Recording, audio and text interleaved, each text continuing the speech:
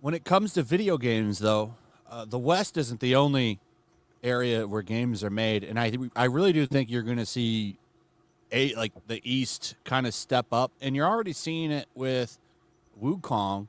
I mean, Wukong has sold 10 million copies. At least that's what they're claiming, and I kind of believe it based on how many people are playing it. So while they keep making these Concord games and these Dustborn games, which is another disaster, we're just going to get stuff from South Korea, China, Japan, and they'll fill the void. For a while, it had flipped, and Western developers were really making all of the money, and now it's kind of flipping back to the East. Especially since now the East is willing, especially after Wukong, to entertain something outside of MMOs and gacha games, right? Like now they're seeing, oh, there's real money to be made here in traditional genres that the West has dominated. Asia is just eating their lunch this year. They have had so many spectacular failures in AAA publishing, and they're going to have one, I suspect, with Star Wars Outlaws, because Outlaws is in a bad position right now, man. Oh, yeah. Same month as Wukong, same release window. You've got all of us, talking about it and making fun of it. It's just a bad situation for Ubisoft right now.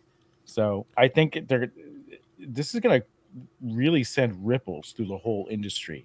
No one expected the monkey, right? So that was a game based on a Chinese myth. Because they think that they're. But where are they going to go next? This is the only fantasy story that China has ever had. Well, not you know diverse what's enough. No. What's killing me about it are these. Oh, did we lose? He didn't even do Ninja Vanish. Come on, Jay, you're slipping. Maybe it was an accident. Oh, he's back. Okay. I said we didn't even get a Ninja Vanish. He's watching porn and he hit the wrong X. I didn't have my laptop charged up. I didn't have it charged up. Sorry about that. But what I was gonna say is the people that are mad about this game, like melting down because there's no diversity in it. Like, and you know what's really funny about that is they're trying to get basically. I don't know if they really understand what they're doing because they're always crying about cultural appropriation. They literally want to appropriate China's legend and add human races in it. Like there was a guy that's mad because I guess there's a town of women in the game.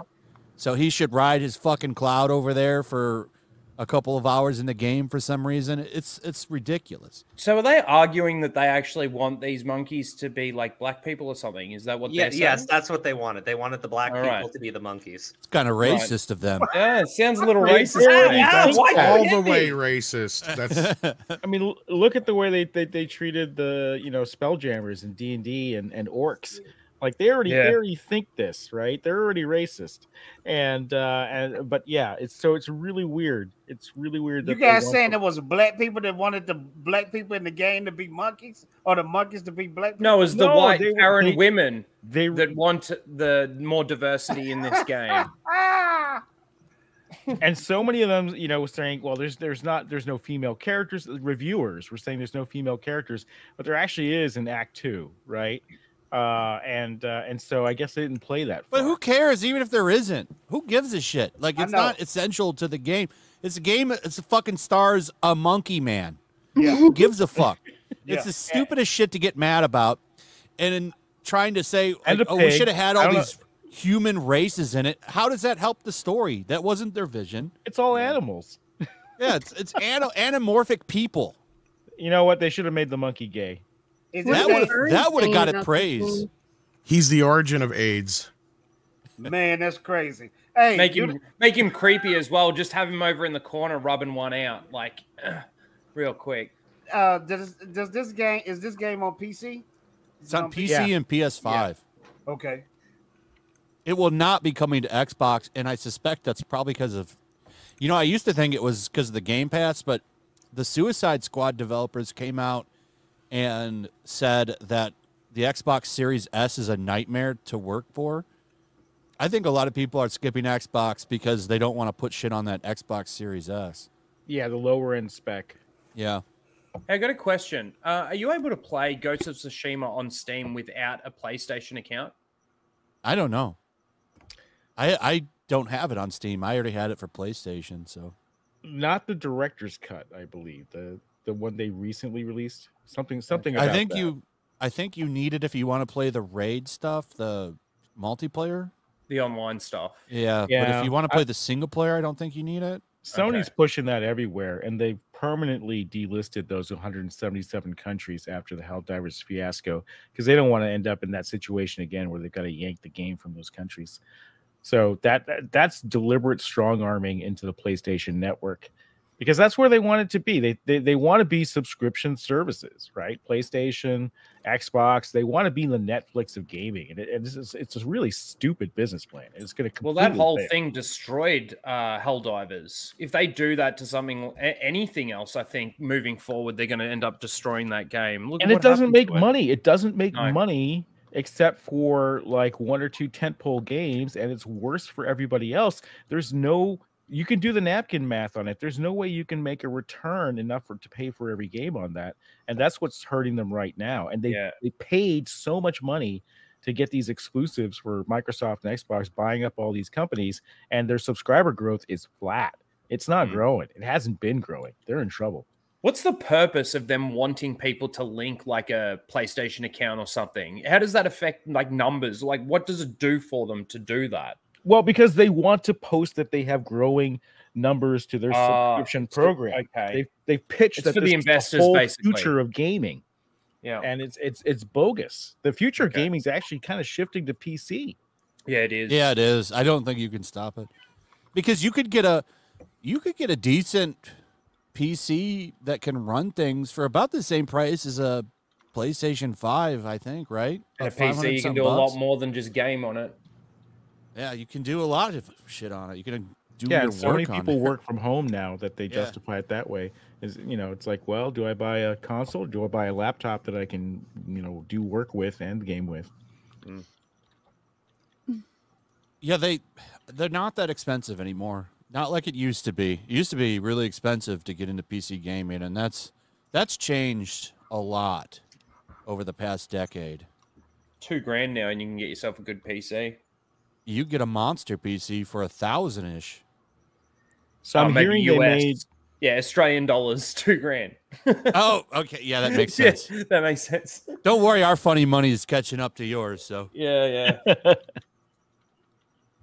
Supposedly Wukong's budget was 40 mil.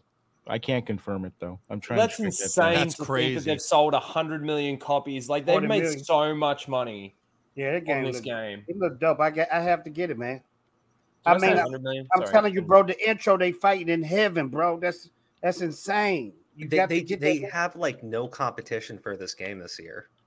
Like it people want what a else fun big single target. No, Outlaws was supposed to be it. Star Wars Outlaws. Oh, fuck that game. That's gonna outdo it. What about what was the other one? Assassin's Creed with the Crimson Chin. How do you reckon Assassin's Creed's gonna sell? I don't know yet. I think that it's got a very strong basis, but it's not going to sell. Look, Assassin's Creed Valhalla is the most successful game in the franchise. They sold 20 million copies, but it took them 2 years. Yeah. Okay. So, and there's no way that Shadows is going to perform as well. I suspect Shadows will perform well because it's Assassin's Creed, but it ain't going to do Valhalla numbers, and certainly not going to do them faster than Wukong. So I really liked Valhalla. We call that in business an optics problem for your investors because your comparators look so good and make you look so bad.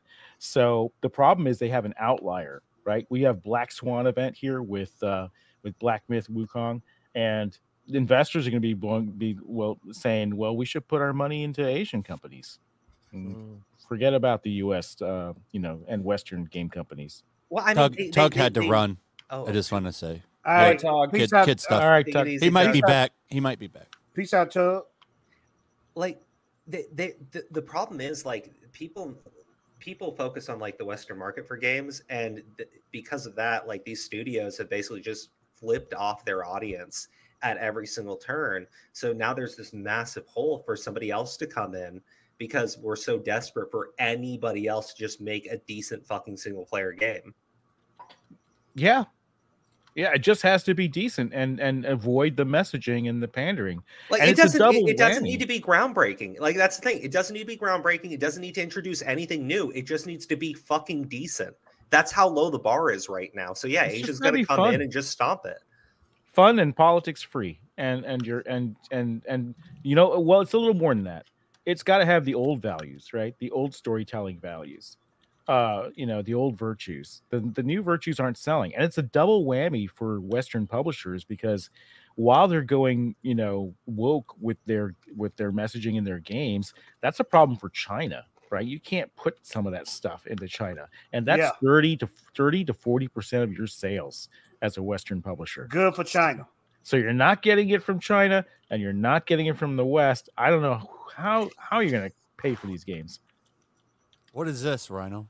This is just Mr. Bug saying that it's a really cool game. I just thought I'd share a little bit. It's, playing as a monkey fighting a giant sword-wielding tiger in a pool of blood. Fuck yeah. What else has come out this year that would contend with this game for Game of the Year besides maybe Helldivers 2?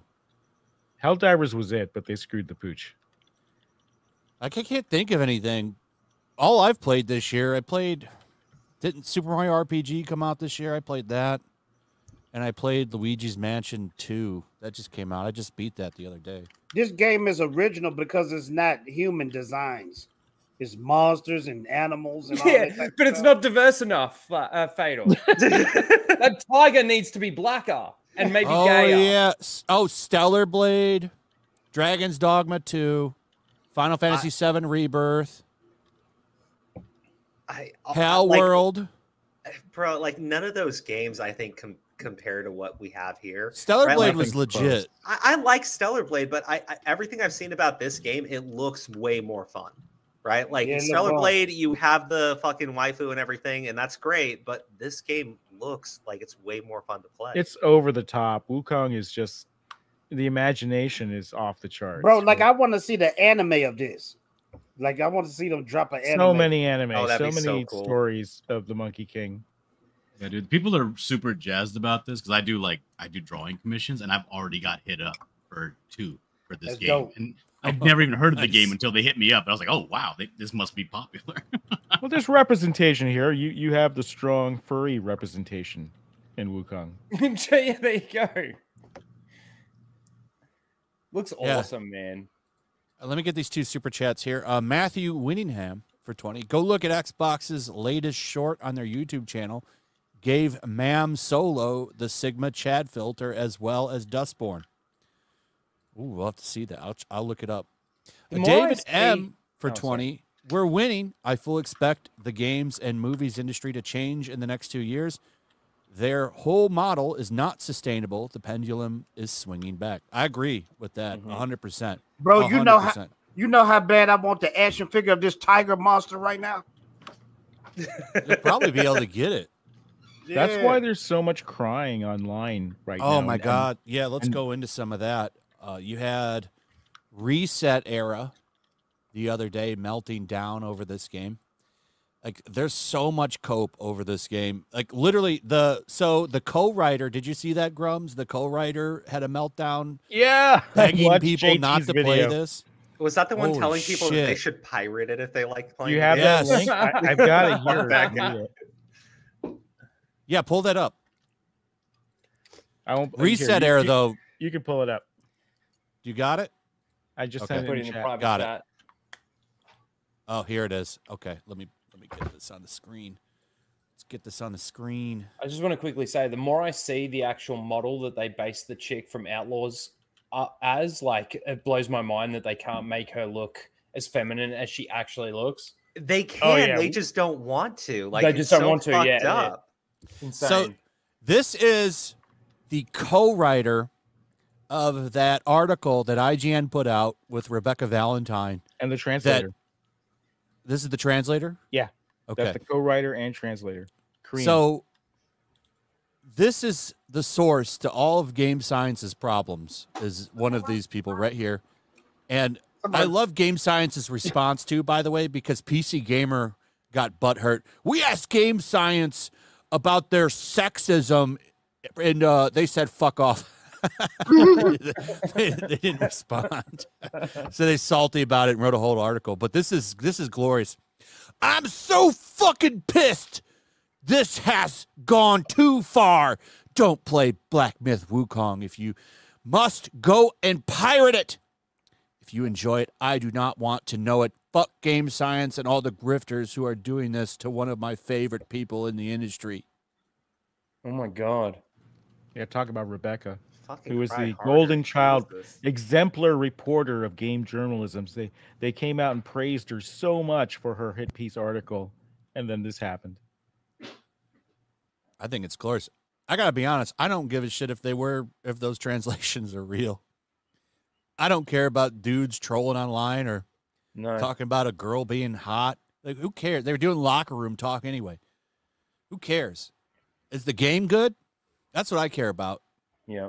These people making a big deal about this shit, it's so stupid. Reset Era melting down, coping with the fact that nobody other than them gives a fuck was great. That actually made my day the other day when I saw that. It was great to see. Like, who cares? Nobody really cares, and they're finding that out right now. That's what's so funny about this. Like, you didn't learn that last time with Hogwarts Legacy, how much people don't like you? Yeah. You sell games. So dumb, man. God. These people are insane, and they do this all the time, and I love seeing it blow up in their face, man. This has been You fantastic. love to see it. You do. They're losing their minds. I mean, Yeah. Rebecca Unhinged. fled Twitter and went onto Reset Era and just started posting up a storm there, doubling and tripling down on her article. It's the truth. They're sexist. No, wait, I didn't read that. The audience is sexist. And she starts like moving the goalposts when her headline clearly implies that the studio is sexist. She's like, no, I only meant the audience. I'm like, how's that any better? Yeah. You made it worse. What difference does it make, really?